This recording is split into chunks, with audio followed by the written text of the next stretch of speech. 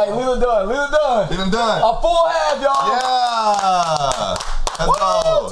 Give it up for Leland. Leland in the chat. What's up, Leland in the chat? I ain't gonna lie, Leland, you a nasty ass nigga. Why you cap for someone like you ain't like Arby's for real? Cause by the way this sandwich is looking, my nigga, you love that shit. You devoured the fuck out of that meat, no pause. The whole time these niggas doing the challenge, this nigga is locked in, no complaints, no nothing, no disgusting faces.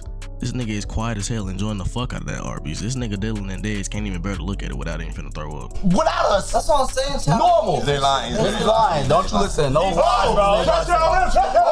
And then towards the end, he gonna try to fake like this shit nasty. Bro was capping like he was finna throw up and shit like this shit was nasty as fuck. And then as soon as RDC turned around, bon appetit, mission complete. The nigga ate that shit a little bit too easy, my nigga. I honestly think this nigga be eating that shit on the low when RDC not looking. He definitely got this shit top 5. He definitely got this shit top 5 favorite foods. He be trying to get on Dylan ass about Taco Bell, my nigga. You is chewing on this Arby's like this shit is Chick-fil-A. Fuck is wrong with you talking about Taco Bell, nigga? Him and John most definitely go on late night Arby's runs. Call them niggas the Arby's Army. Me personally, I'm not eating no fucking sandwich. I don't care what the challenge is. I'm not eating no sandwich called the Meat Mountain, bro. That shit sound like an LGBT recipe. Fuck niggas got going. Niggas is wildin'.